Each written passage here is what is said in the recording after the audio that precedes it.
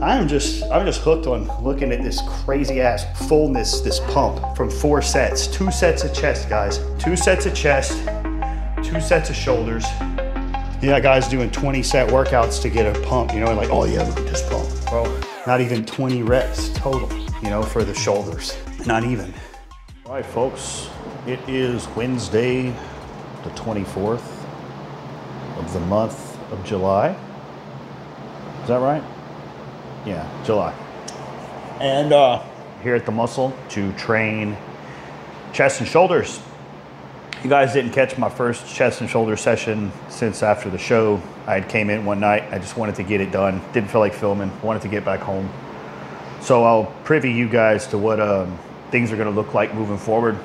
As you know, the way we approach improvements is prioritization, specificity, and that's what we're going to be doing. So since I've reduced my arm volume in my back and arms day, in regard, especially my triceps, I'm going to be adding in an extra press today for shoulders. So I'm going to start off with shoulder press. I want my shoulders to improve. My arms have caught up. Now I don't have as much of the boulder shoulder pumpkin cannonball bullying that I used to have, because now my arms are caught up. So proportion wise, you know, I want my shoulders to get bigger, so they have that imposing look to them. So how am I going to do that? Well, I'm going to hit them as hard as I can when I have the most effort to give, which is going to be at the beginning of the workout. So we're going to move back to a very high incline Smith machine press, super stable. Was a staple of mine. I felt like my shoulders were probably their best looking ever in 23. So I'm going to return to that. Then we're going to follow it up with the good old lateral raise. Can't beat it. Move into chest. Meat and potato stuff, a press, a fly, and if I don't die, then I succeeded, right? So simple as that. Just train with intensity, Hanneman size principle. We're gonna be doing an episode on Physique Friday about that one, but that's the only piece of scientific literature you need, guys. Go to failure, recruit all the motor units possible. Simple as put. Simply put. And don't mind my eyes. I think I fell asleep with my contacts in one night this week after cutting grass, and they are all ugly and red. Yeah, they're disgusting. But anyhow, I'm gonna go warm up and I'll catch you guys on the press. All right, guys, here's the press. Kind of nervous about how this is gonna go. The warm-up set felt kind of heavy. I broke my own rule today, and I did some intense work before I came to the gym. And the end result of that was spilling my seed and not getting anybody pregnant. So definitely decreases performance. So if I underperform in the gym, it's because I overperformed on the couch. Oh, behave! And I've actually seen this happen. Yeah. So if I didn't do as well today, I would write that off and know why it was. So maybe you guys can take note of that for yourselves, you know, in your own walk. Here we go. 2 plates and a 25 each side, high incline. I'm fucking scared, bro. This is gonna be heavy. Ooh. Always twist it the wrong way. I hate this fucking Cybex Smith machine. The base on this fucker is not wide enough, so you always have to set the bench up in it the wrong way. God damn it. Break this thing down. It's fucking stupid. I just wasted so much juice getting ready for an unrack, and it didn't even fucking happen. Fuck!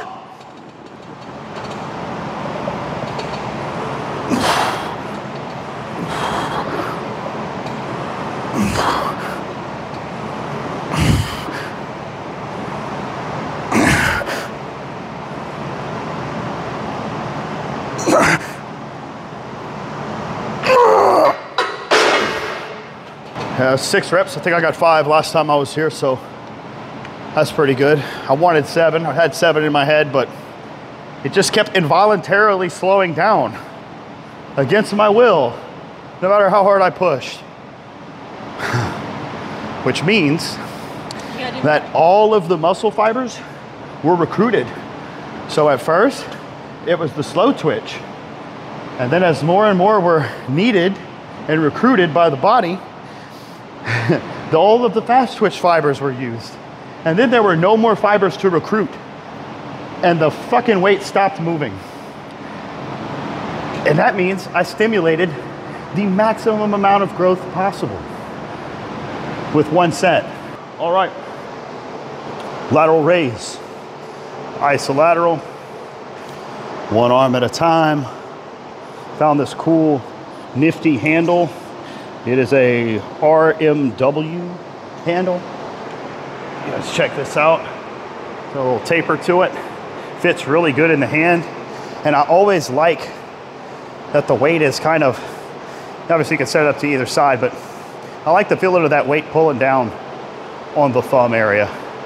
We're gonna go heavy. We got, it's 12 kilos on this stack, but shit, that feels heavy. So I'm gonna start off with the cable in between my legs.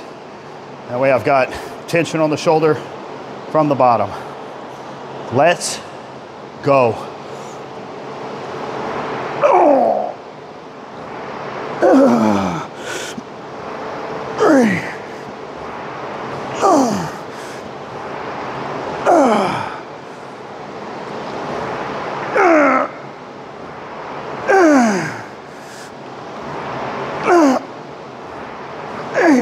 It's always my grip on this left hand.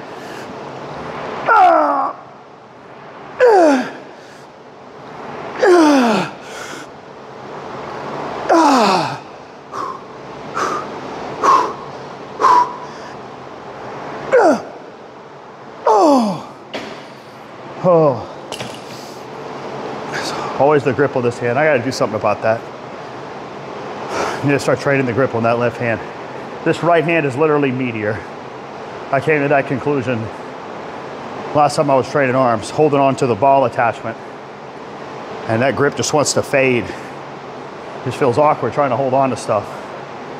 But I'm right-handed, you know, and my wife said it's from always playing with my pecker. You should see the size of her hands. All right.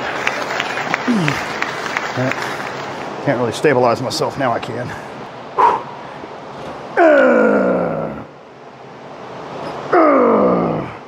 Oh, come on, you guys want to see it, don't you?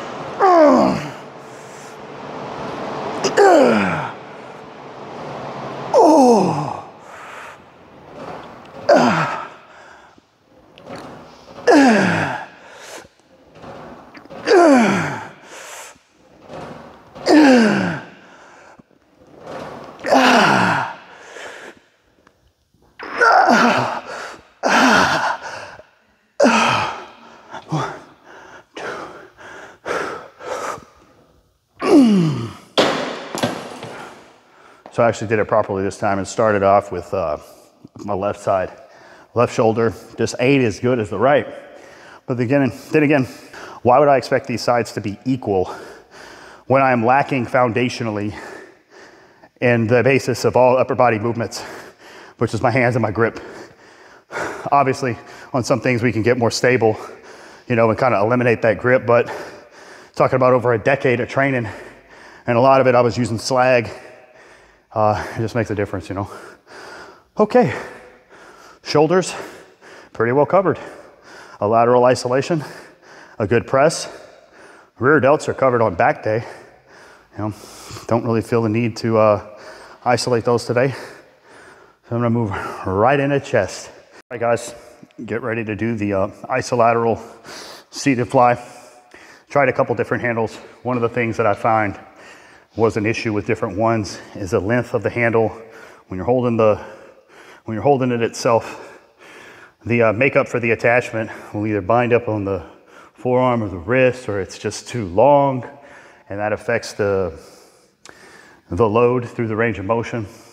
So I think this standard handle, as opposed to the fixed metal one for the binding issue, I think this is what we're gonna go with. And I just wanted to say that I think Acroasis by Obscura is probably one of the most emotional songs that you could put on in a set. It's just hitting so hard right now. So let's feel it. Oh, I might have to restart it, man. I don't want it to end.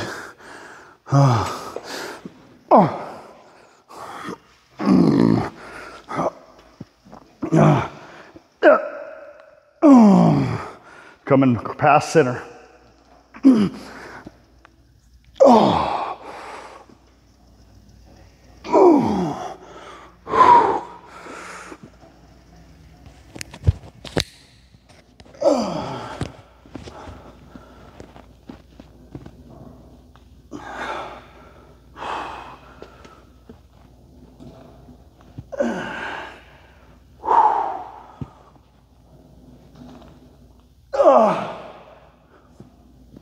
Monolithic.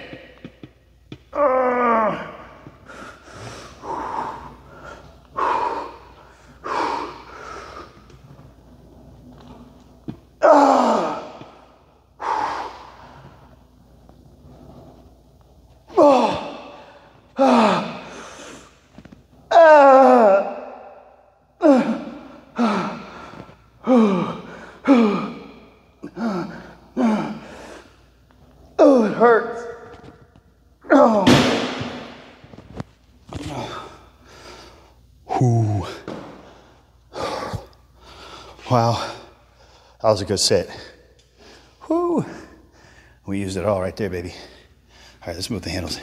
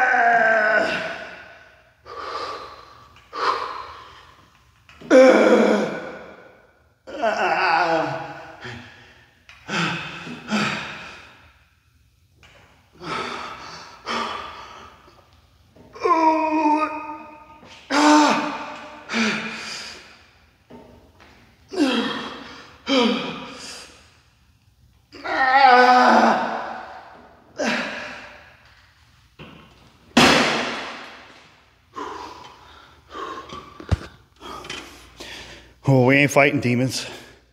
None of that silly shit. I'm not overcoming some previous trauma or tapping into some dark fantasy to get through a set. No, this is just what's required to grow.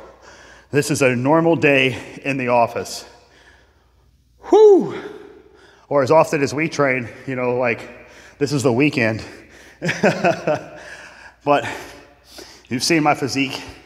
I've been doing the same shit for 3 years now. This is it. This is what's required. This is all that's needed. Anything more, and I risk ruining it all. It would all be for naught if I push too far. Moderation in all things, gentlemen. Except for intensity. Exercise selection, super important. There's a reason for everything that I do. Sometimes it's because I'm retarded, but today that's not the case. I started off with the high incline press for the shoulders. It also incorporated the upper chest and that clavicle area. I know because I felt it. All right, I did the standard fly at shoulder height, and that's to activate through the center of the chest. We're following the fibers. We've talked about this before. So here with this press, you'll notice the movement arm here. It's gonna start here, and I'm gonna be pushing up and through, and that's gonna cover the underneath of the chest. So I will have trained my shoulders in their entirety, apart from the rear delts, which we're just stabilizing today. But I get plenty of that on my back days with my rowing. So it's not a concern. If you've seen my back double biceps, my shoulders ain't a problem. Okay, may be for you. And it's probably because you're doing too damn much rear delt work, to be honest. And you're just not working hard enough. Nobody likes to hear that, I don't think. That you just need to work harder. Like, you could do less if you would work harder. And if you worked harder, you'd have to do less. And yeah, whatever. I'm gonna stop shit talking you bums out there watching the show, seething from the last video, and come watch my workout, my 4-set workout. But alas, I digress. I choose this press because I'm gonna be working from the bottom. So I started at the top, hit the mid, working from the underneath, okay? Also the additional tricep volume, getting a little bit of that in there too. Since I'm only doing 1 set on my arm days, it all makes sense to me. So let's pick a weight, put it into practice, baby. What we got on here? We got 110. I'm just gonna go ahead and put 215 on here and probably not be able to lift it. Let's do it. Let's just max out the machine from the fucking jump. Ooh.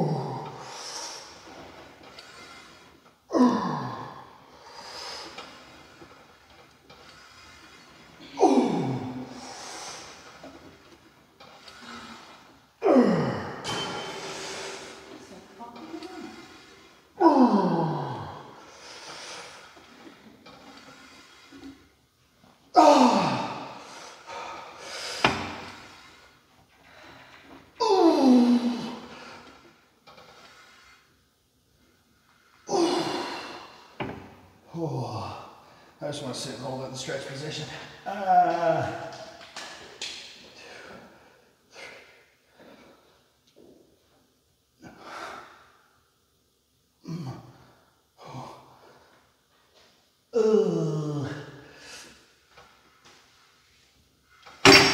Yeah, that's a wrap, baby. Something about these old Nautilus machines, man. The load through the course of the range of motion is incredible on here. Unlike a lot of machines, this one isn't stupid heavy in the back. It's almost like it ramps up heavier the closer you get. Well, no. The real weight starts to apply as soon as you break out and would begin to press. Whereas opposed to you getting pinned in this really deep position and not being able to start off a proper rep. That's a problem with a lot of machines, is that you get stuck in the back. If you've noticed, a lot of like guys who are using hammer strength machines, they always have to put additional plates in between the bumpers so they have a further out starting point so they can actually start the rep. And if I'm not mistaken, I actually hate hammer strength machines, and I believe the reason is because they get lighter the further you get away. They're heaviest back here and lightest as you're completing the rep and reaching peak contraction, which is the exact opposite of what they should be. So hammer strength press machines, poo-poo. Hammer strength back equipment, the poo-poo, right? That's the difference. You can either be shit or be the shit. And that's the difference. So, you wanna see what the physique looks like? I'm kind of curious too. I thought I was withering away and getting fat at the same time. But that's anybody who looks as sick as I did last month or earlier this month and destroyed my fellow competitors. I respect all of you. I'm sorry. But I fucking owned you guys. I owned them. You know it. You were there. You saw it. You saw it. They got mobbed. I can't say that, yeah. So yeah, when you go from being on top of the world like that to kind of getting back to normal, you know, it don't last forever and it's not supposed to. But let's see what we held on to.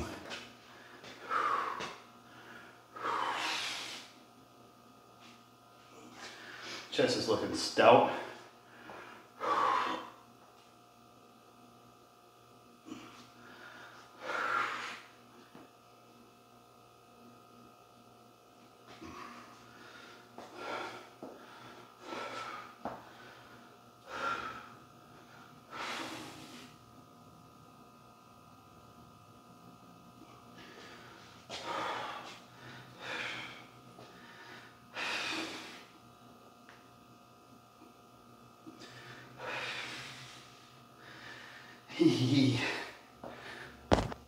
I did something. Tweaked up my hips and my, something with my lower back hips. Either all the muscles got really, really tight and put everything in a bind, but even just bracing to pose is sending shooting pains down my glutes, through my IT bands, down into my calves, like especially bracing my core. This has happened to me a few different times, and it's always when getting back into a heavy hinging type movement. It just seems to stir the pot, but I'm gonna get through it because I definitely want to keep those sumo RDLs in on leg day. Are you gonna? First time. Oh, the first time was on my honeymoon. Yeah, and hey, there may be a hinging movements. Open and shut. All right, one more big flex, and we are going home. Yeah, I wish the lighting was a little bit better. It looks huge. Looking huge. Did you do shoulders? Did I do shoulders? Yeah. Did I look like I did shoulders? Yeah. Yeah, I did shoulders. Okay. I did 2 sets.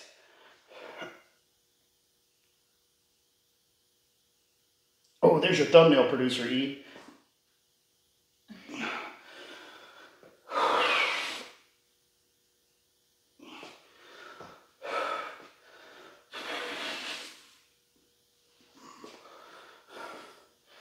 Stand straight in front of me? Oh, never mind. What did you say? I said stand straight in front of me. Stand straight in front of you? Yeah. With your arms down. Yeah, that one looks a little bit more bubbly than that one. That's the light. Is it? Yeah, it's the light. Okay, good. The light's closer to this side. Even when I'm standing here, it's going to cast shadows. They're not much different. No, and it's probably just because like how, you know, you during work always having one. Oh yeah, for sure. I mean, years of operating equipment. One arm on the steering wheel, one arm on a set of controls, always looking over my shoulder. Imbalances, and a lot of your body pains are going to be from habitual practices, habitual behavior in day-to-day life, daily shit. The way you drive, the way you sit. And yeah, a lot of us auto-regulate, so it's not the need to fear these kind of things. But in my situation, you know, when I'm operating a scraper pan for 10 or 12 hours a day, and I can only have one hand on the steering wheel because the controls are only on one side that I can operate them from, that's not something I can avoid. You know, that side of my neck is going to get more stretched than the other. It's going to put my rotator cuff in a bind. It's going to cause not a pelvic tilt, a shoulder tilt, and all that kind of stuff, which I've already been through, worked on, solved, got through it.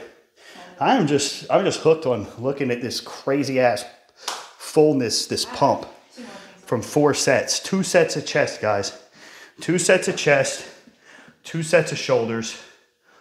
I mean, yeah, guys doing 20 set workouts to get a pump, you know, and like, oh yeah, look at this pump. Well, fucking what? Not even 20 reps total, you know, for the shoulders. Not even. Yeah, definition's not showing is good. I am a hairy son of a bitch. I have been lazy. I do not want to groom.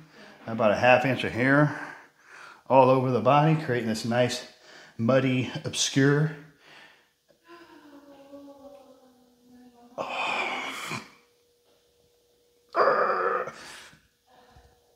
All right, that's enough. Bye.